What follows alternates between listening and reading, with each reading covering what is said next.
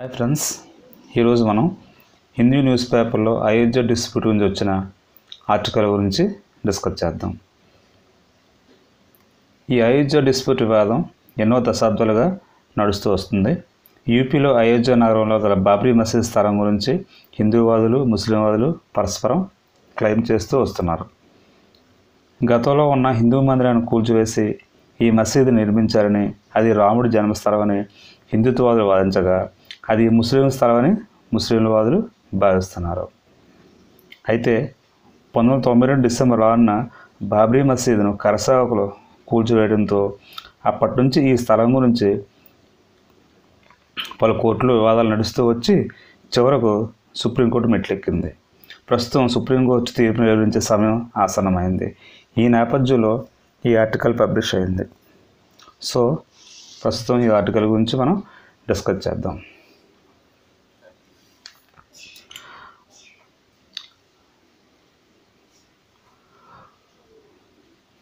On the Ayodhya dispute, mediation is the only way to deal with faith dispute. Ayodhya వివాదం మీద ఆ వివాదం గురించి మీడియేషన్ అంటే మధ్యవర్తిత్వం is the only way to deal with faith related arguments. Faith related అంటే విశ్వాసంతో కూడుకున్న ఆర్గ్యుమెంట్స్, వివాదాలను పరిష్కరించడానికి, డీల్ విత్ అంటే పరిష్కరించడానికి మీడియేషన్ అంటే మధ్యవర్తిత్వం ఒకటే సరైన మార్గం అని చెప్పి దీని అర్థం.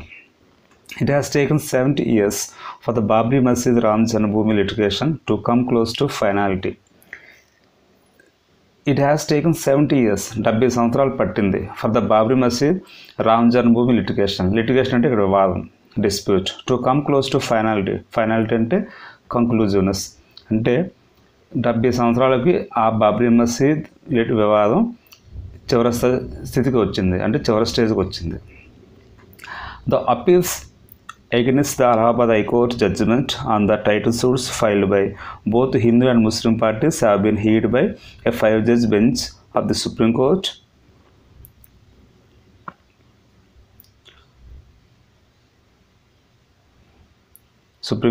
For 40 days. The appeals అంటే వినతులు అంటే ఇక్కడ అపీల్ అంటే ఏ పిటిషన్ ఫర్ రివ్యూ. ఇక్కడ పిటిషన్ ఫర్ రివ్యూ అంటే ఆల్రెడీ ఒకళ్ళ కోర్టులో ఇచ్చిన తీర్పుని మళ్ళీ దాన్ని పునఃపరిశీలించమని కోరడం, దాన్ని అప్పీల్ అంటారు. Against Allahabad high court judgement. Allahabad high court ఇచ్చిన జడ్జిమెంట్కి అప్పీల్ అన్నమాట. ఆ హైకోర్టు ఇచ్చిన తీర్పుని మళ్ళీ పునఃపరిశీలించమని వచ్చిన అప్పీల్స్ ఎవరి నుంచి వచ్చాయి, దేని గురించి? ఆన్ ద టైటిల్ సూట్స్ అంటే ఆ భూ సంబంధ వివాదం. ఆ భూ సంబంధ వివాదం గురించి ఎవరు ఫైల్ చేశారు? Both Hindu and Muslim parties, అంటే హిందూ ముస్లిమ్స్ పార్టీస్ ఫైల్ చేసిన అపీల్స్, అలహాబాద్ హైకోర్టు వ్యతిరేకంగా వచ్చిన appeals have been హీర్డ్ by 5-judge bench. ఈ 5 జడ్జిలతో కూడుకున్న బెంచ్ అంటే group of judges, bench of the supreme court యొక్క 5 జడ్జిలతో కూడుకున్న బెంచ్ గత 40 రోజుల నుంచి court has reserved the judgement after hearing ఇంపాషనెడ్ sometimes అక్రోమోనియస్ arguments. The court has reserved అంటే ఇంకా తీర్పుని వెలువరించలేదు, మొత్తం కంప్లీట్గా వాదన జరిగిపోయి తీర్పు రిజర్వ్ చేసింది, అంటే తీర్పు తొందరలోనే వెలువరిస్తుంది. జడ్జిమెంట్ ఆఫ్టర్ హీరింగ్ ఇంపాషనెడ్ అంటే విత్ ఇంటెన్స్ ఫీలింగ్, అంటే తీవ్ర స్థాయిలో ఉన్న సమ్టైమ్స్ ఆర్గ్యుమెంట్స్ అంటే బిటర్ ఇన్ నేచర్, అంటే కొద్దిగా ఇబ్బందికరంగా ఉన్న వాదనలను కోర్టు ఎంతో ఓపికగా విన్నది. ద ఎంపస్ ఆఫ్ కంపీటింగ్ క్లెయిమ్స్ అంటే పోటాపోటీ వాదనలు, అంటే ఆ పోటాపోటీ వాదనల యొక్క సారాంశం ఏంటంటే which remained alive well in to the 20th century. ఇప్పుడు 20వ శతాబ్దంలో కూడా అవి నిత్యం అలాగా, అంటే అవి ఇప్పటికీ కూడా వాడి తాలూకు నేచర్ ఇప్పటికీ తగ్గలేదు. ఇప్పటికీ తగ్గకుండా 20వ శతాబ్దం కూడా ఆ వాదన తాలూకు ఆ స్టామినా, అంటే ఆ క్యాపబిలిటీ నడుస్తూ వస్తుంది. ఫస్ట్ ఓక్డ్ బై ద సర్పీటియస్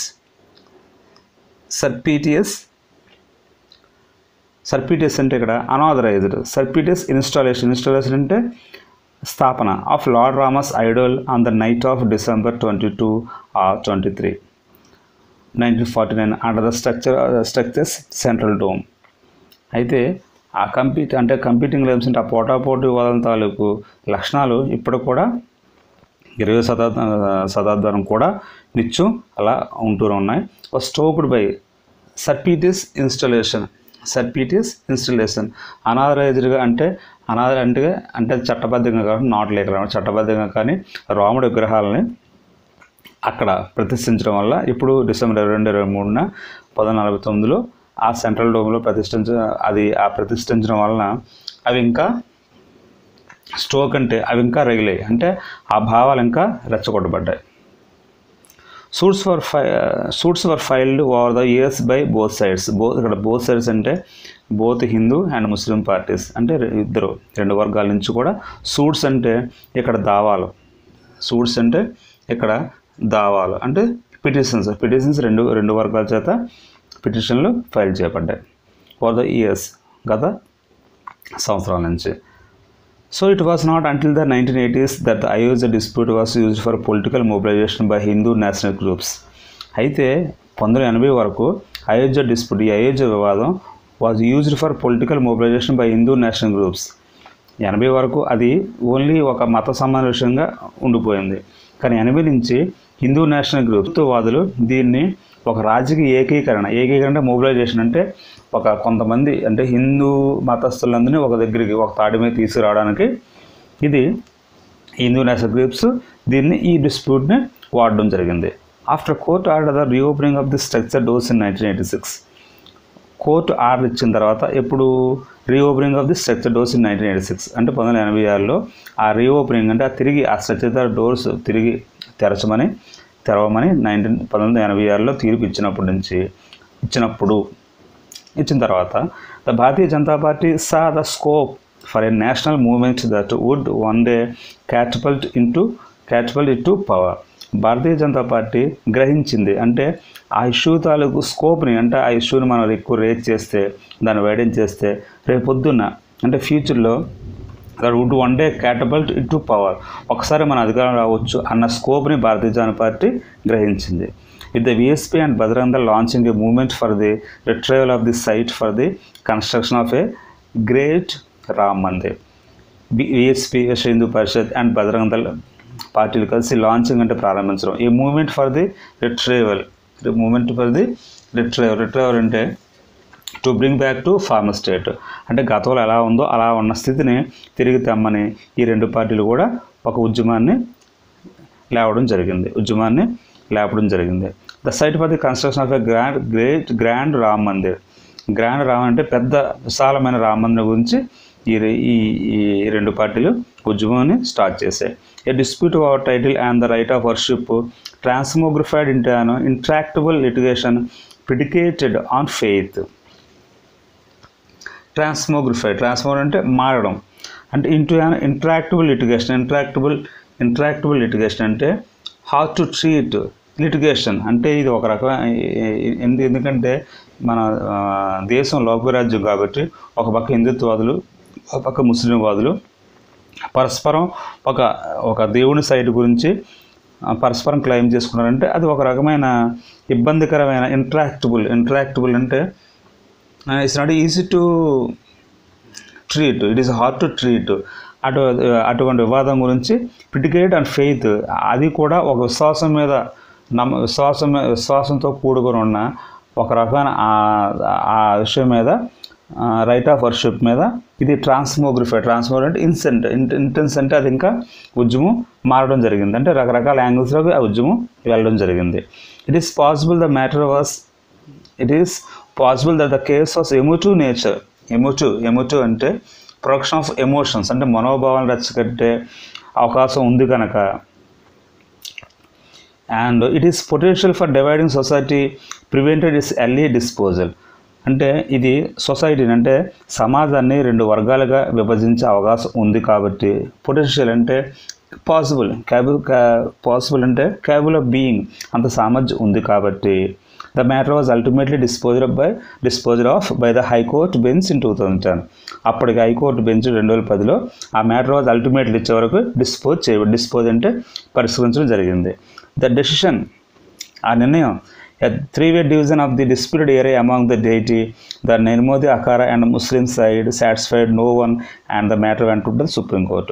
అయితే ఆ నిర్ణయం అంటే 3-way division of this dispute area among అంటే 3 రకాలుగా అమాంగ్ ద డేటీ అంటే 3 రకాలుగా ఆ సైడ్ని విభజించాలని చెప్పిన ఆ కోర్టు తీర్పుతో ఈ ఇరు వర్గాలు హిందూ ముస్లిం వర్గాలు కూడా ఎవరు కూడా సంతృప్తి చెందగా సుప్రీంకోర్టుకి వెళ్ళడం జరిగింది.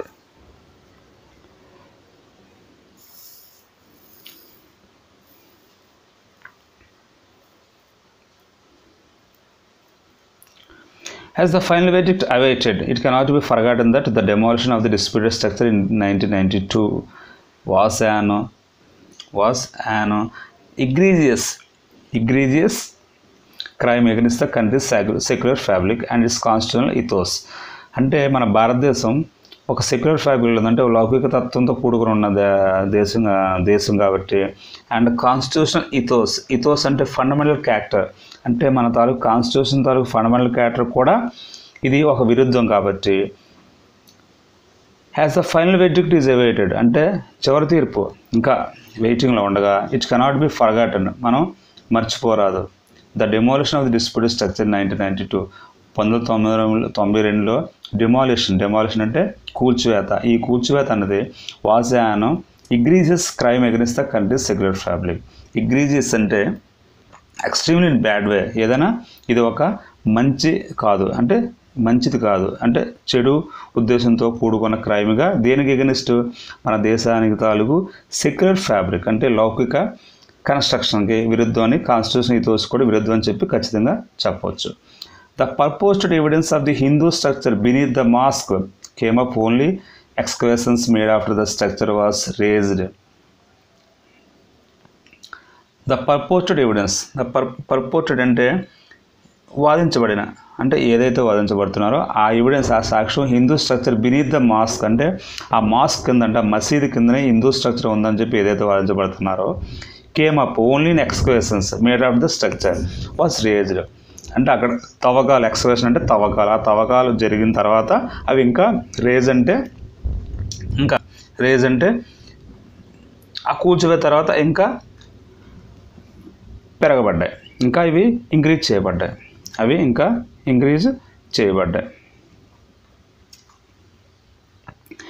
Any decision made on such evidence అంటే ఎనీ డెసిషన్ అంటే ఎటువంటి అయినా సరే దాని మీద అంటే కేవలం దాని మీద ఆ ఎవిడెన్స్ మీద డిపెండ్ అయినప్పుడు which would not have been available to the court if the suits had been disposed of an earlier case might amount to the judicial system is లెజిటిమైజింగ్ the demolition అంటే దాని మీద అంటే ఆ ఎక్స్కవేషన్స్ మీద depend అయ్యి court తీర్పు చెప్పినట్లయితే లెజిటిమైజింగ్ అంటే ఇక్కడ లీగల్లీ అప్రూవ్ అంటే ఆ కూల్చివేతని లీగల్గా చట్టబద్ధంగా ఇక్కడ అప్రూవ్ చేసినట్టు అవుతుంది. ఈవెన్ అదర్వైజ్ లేనిచో the fact that a modern democracy should not have been సాడిల్డ్ with అంటే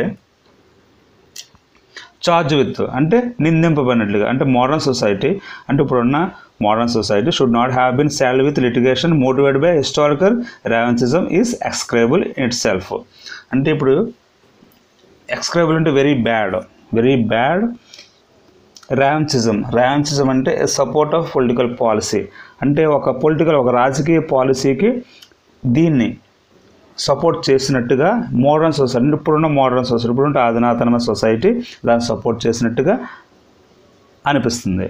there can be no judicial standards to settle a faith based argument.